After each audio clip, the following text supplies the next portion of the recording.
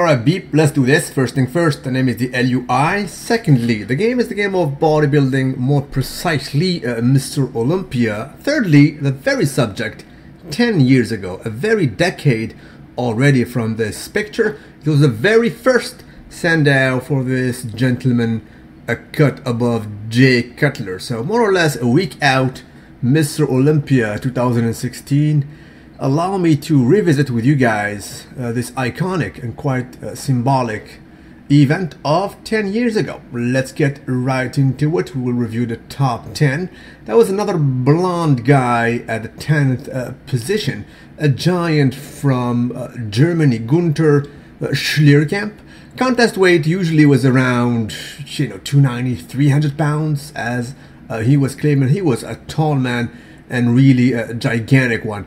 Now he was 10th, admittedly, a disappointing placing for this guy who was challenging Big Ron a few years prior to that. To be noted, he has beaten Ronnie Coleman on a secondary show in 2002, and there was a big upset. They gave him number 5 in that Olympia. So pretty much to correct themselves, IFBB acknowledge the reality that he was indeed better than the reigning Mr. O, and he won after that in a secondary show. Over here though, you can see that he was not replicating that very famous sharpness he had, specifically downstairs. It shows the feathers are not there. He looks a bit soft.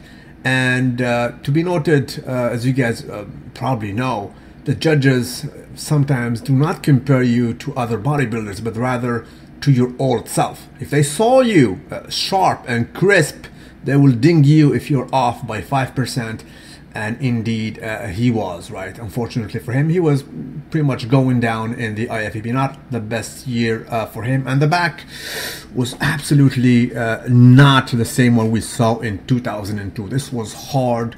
The glutes were diced. The hamstrings are absolutely soft.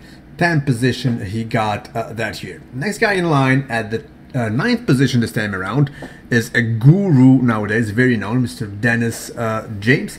Now these are indeed pictures from Mr. Olympia. Few of them will not be from this event, however they will be from the same year. This was again Mr. Olympia, if I'm not mistaken, same year. You can notice he is absolutely not in shape compared to previous years. To be noted, Dennis James was probably one of the first guys to publish his progress pics prior to an event, specifically Mr. Olympia, actually on social media even back then, right? He started in the middle of the 2000s, and as a lot of people stated, he looked crazy in his prep pics, very granity and so on and so forth. Unfortunately, he missed the peak week. He overdone it and he crashed at the end of the show. He looked this soft, right? This picture though was not from Mr. Olympia. It was from the same year though. This was the New York Pro, if I'm not mistaken, and unfortunately his bubble gut was not loyal. This also I think was from the same year. Well, it was absolutely from the same year, but I think it was from the New York Pro, right? Proceed, shall we? These were the progress pics I was referring to. He was definitely harder, more granity. I mean, on the top, he was just amazing. The combo he had, arms, delts, and chest were absolutely mesmerizing. Number 8, another giant blonde from Germany, Marcus Rule.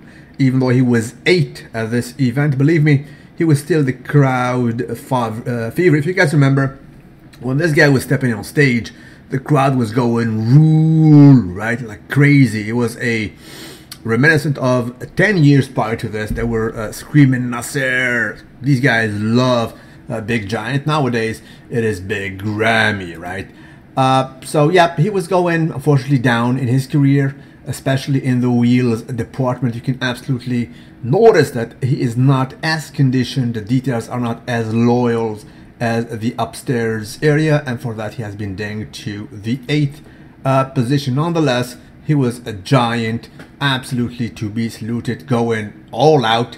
Actually, he is still big until today, and that peak he has is absolutely not oil, it is absolutely loyal. Mr. Mike Stewart is absolutely to be properly saluted.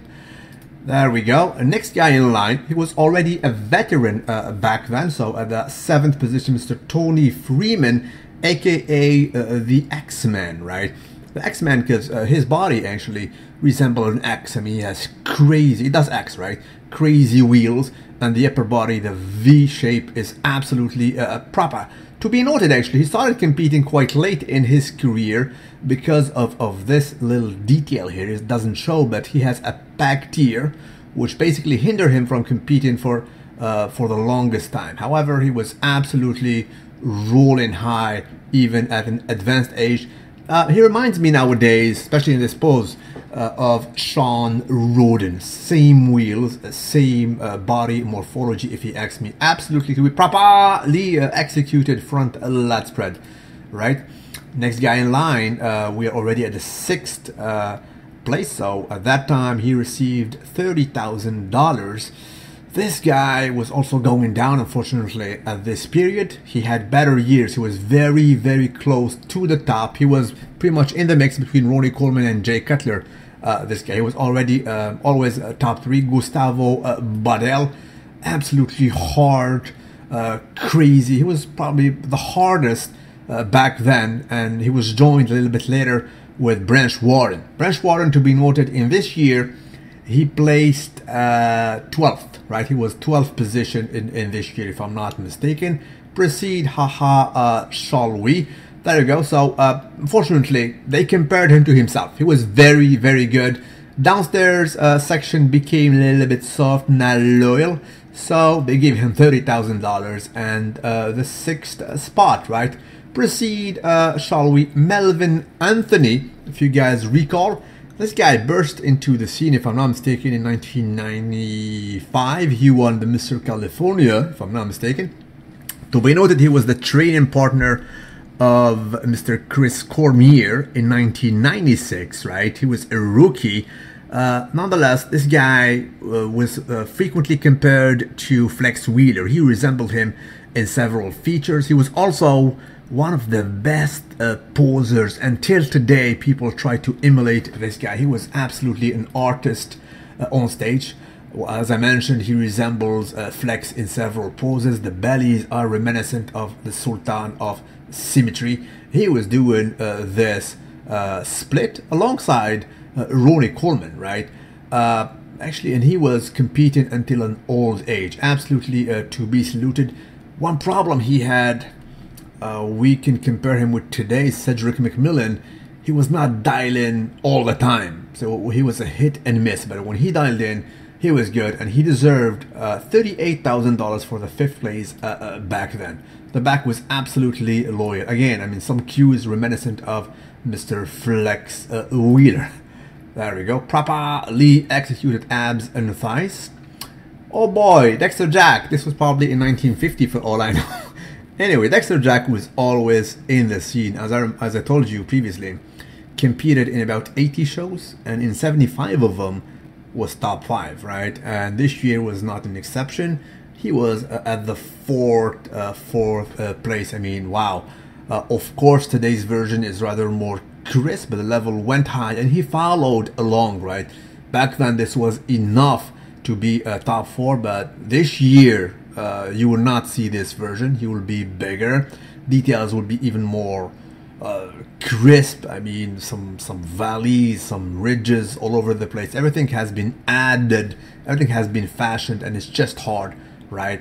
But back then, he was already, he was already nicknamed the Blade, and for good reason. Wow, I mean, you recognize this pose, but right now it's even more sharper. And believe me, it's not because that the pictures are more HD. It is where it is. He progressed. Back then, he was already coming very, very strong. Who would have known that this guy, 2 years from now, would have been Mr. Olympia, right? Absolutely to be saluted, Mr. the Blade. And this guy, we're all awaiting this year. We've seen quite few, basically preview picture. He's trying to regain somehow this shape. This was not the best shape, by the way, right? But it was a good place, and he got $60,000 for this 3rd place. And some say he should have placed higher, meaning higher than Ronnie Coleman. You guys can geek out about that. You will notice that his legs were big back then, bigger than what they are right now. Right now, to be noted, well, at the last show at least, this basically belly, this kind of roundness was a little bit not there in a sense. To be noted, he had an injury in the quadriceps, right? So that's it. Nonetheless, if he comes in very close to this shape, he is definitely in the mix, in my opinion, for the top 6 this year. Absolutely to be saluted. And he will be 43 this year. The back was absolutely loyal. You know what? Quite frankly, I think that he was somehow misjudged. He should have actually been higher than Ronnie Coleman, with all due respect. That is a bit of a politic, because this shape was enough to be next to Jay Cutler. Look at him. I mean, wow. He was absolutely dialed in properly. The back was loyal. Ronnie, by the way, talking about Ronnie, was grooming this guy as the next Mr. Olympia. He said, bro, he has all the features necessary. I mean, the widest delts back then. Christmas tree was loyal. The bellies, baby please, right? To be noted, this is the famous year 2007. As you guys know, a lot of people call him the uncrowned Mr. Olympia 2007 versus Jay Cutler, right? And quite frankly, I made a video about this, and wow, you can give him a nod and I will not be disappointed. I'm telling you, I mean, he could have been Mr. Olympia 2007. It is very, very debatable. Anyway, let's proceed, shall we? So these were the 2 last man standing, right? Ronnie Coleman looking at Jay Cutler, probably thinking, bro, did you beat me, or am I getting my 9th Sandow, which will make me pretty much the record holder, even more Sandows than Lee Haney, right?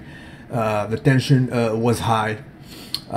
If you compare Ronnie Coleman with his previous years, of course he's still big. The legs was absolutely amazing. The only cue you can get from the front is a little bit of flatness at the end. He started to fade, but believe me, his problem was not from the front. It's not the front who made him lose. He was still there. His legs were still big. The bicep was good, and before being flat, I mean, even the chest, everything was on line, right? There we go. So the final decision was given to Jay Cutler. It was a bit of a shocker and also some nostalgia already, because we're seeing Ronnie Coleman basically lose in pretty much a generation, right? In 9 years. It was absolutely a sight to be mesmerized by. Proceed, shall we? So this was the issue, actually, why Ronnie Coleman lost. As you guys know, since 1983, since Samir Banouj, we pretty much say that the shows are won from the back, and this was no exception.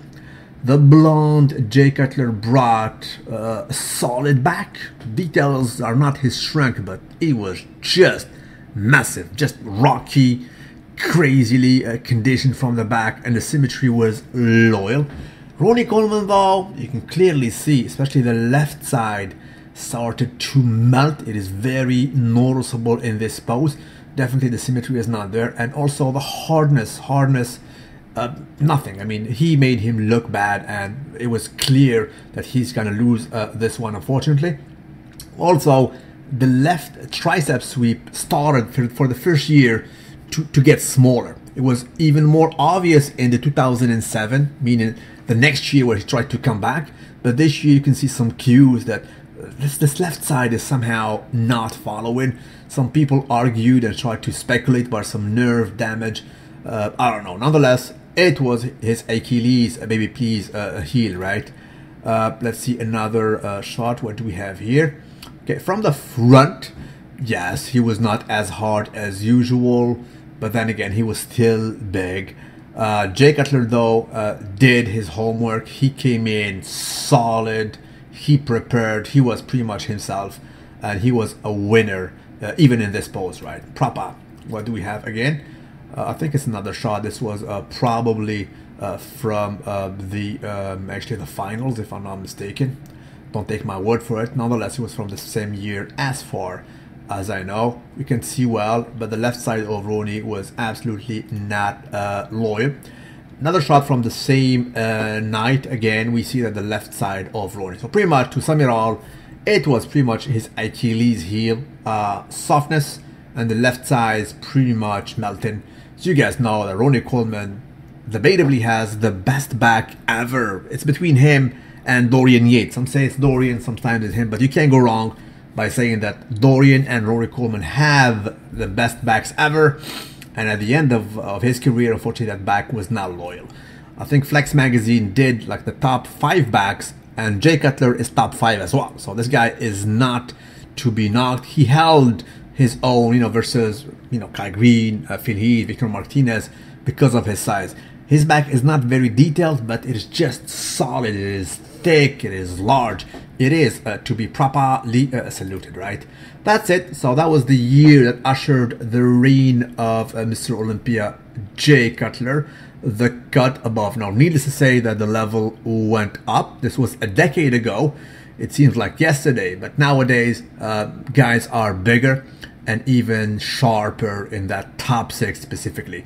Salute you wherever you are. Don't forget to like the video. I'll be in for your comments. Be absolutely saluted, guys.